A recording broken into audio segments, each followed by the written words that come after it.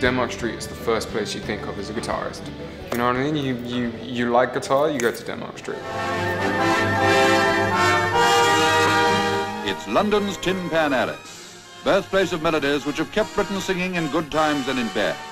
Just 60 yards of plate glass windows, behind which a million new songs have been heard. The street itself, obviously, it's had many famous people record here, that sort of thing. We've had Jimi Hendrix and Black Sabbath record over at Regent Sounds. They had a famous studio over there. My name's Crispin Weir. I am the owner of Regent Sounds, and yeah, it's been here for a while now.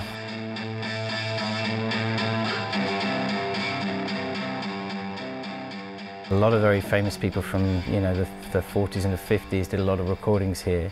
And then by the 60s it kind of had a new life when a lot of the young kind of British bands started using it. The Rolling Stones stumbled on it and found it really cheap, and they loved the sound of it. So they had a lot of control here. So they made their first 2 records here. They made their first album in its entirety and about 90% of the second record and their first EP.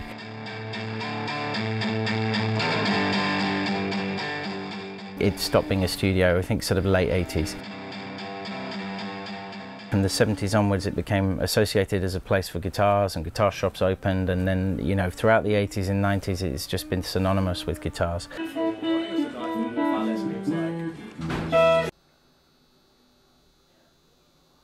You don't get to see, you know, some of the people that you aspire to in some random job somewhere, but you'll get it here because this is like the epicenter of, you know, that old music history, and you still get plenty of people coming here.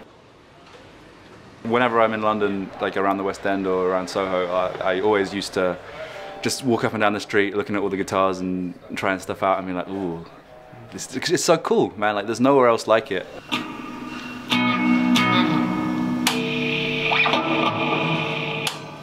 I would say my personal favourite thing is the community.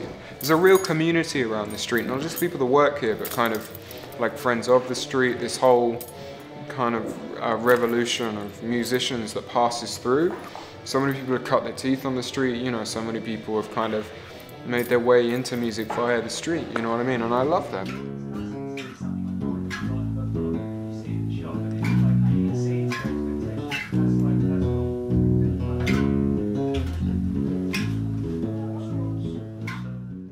The wood grain is cracked through the surface. So yeah, I've got to fill it up and I've got to scrape it down and refinish it. Is it like an easy process? No, that's not very easy. A little bit of it has actually gone through. So I've just popped a piece of little strut of wood on the inside there. So you have to use magnets for that, as you can see, just to keep it up inside there. Once that's dried out, then I've got to start scraping the surface off the filling that I've put on there. And then after that, it's got to be buffed down. So it's quite a process, yeah. That's cool. Tedious. Like, how many do you repair, like, a day? I've actually just been shipped in from Cape Town now. Really? Yeah. So I've taken over from the original guys who were here. And it's my second week, actually, that I've started. Last week was pretty busy. Yeah, we're busy revamping, get the place look a little bit better, get some, I don't know, posters and stuff up eventually. But as they come in quick, you know. You can be ending up setting up about 5 guitars a day, maybe 10 if you're fast like me. If you're fast like me.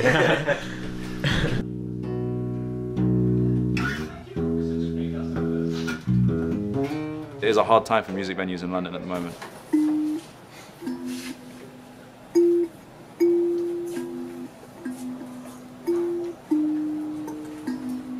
People aren't seeing, like they aren't really going to as many small shows as they used to do.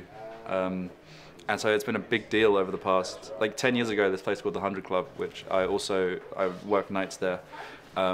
They were going under and they got saved by Paul McCartney, and Converse, the shoes, came in and were like, hey, you're an iconic venue, we'll help finance you, we'll help get you back on your feet. In all honesty, I think it'll go. I think all the music shops will close, including us. Basically because we sell a lot of guitars here and we make a very good living. We do a lot of business, but paying the overheads is virtually impossible. It's so difficult to run an independent store here.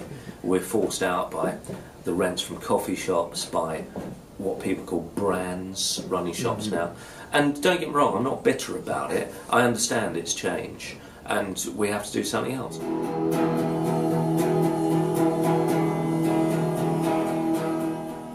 What do you think is the future of Denmark Street? I think it's interesting. I think it's got so many places it can go.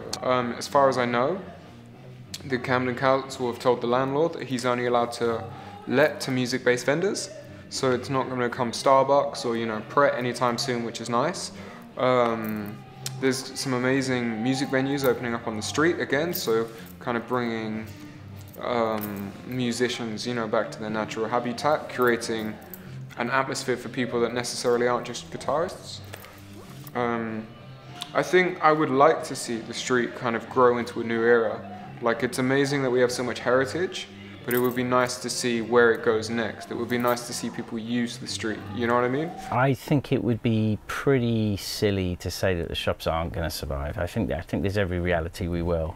The landlords have certainly shown that that's what their intent is. They want us to be here, or else they would have got rid of us years ago. So there's every intent to make it work and make it into a thriving music place. There'll be a degree of commercialization. And, you know, there'll be a lot of people here who aren't necessarily musicians, but you just got to try and deal with, you know, tourists and people who are interested in music and musicians in two different ways, which is easily done. But yeah, we're still hopefully just going to be, the little shops are going to be still be able to stay here, and the street will still be known for what it does, for being synonymous with selling instruments, giving good advice to musicians, and then at night there'll be a lot of venues again.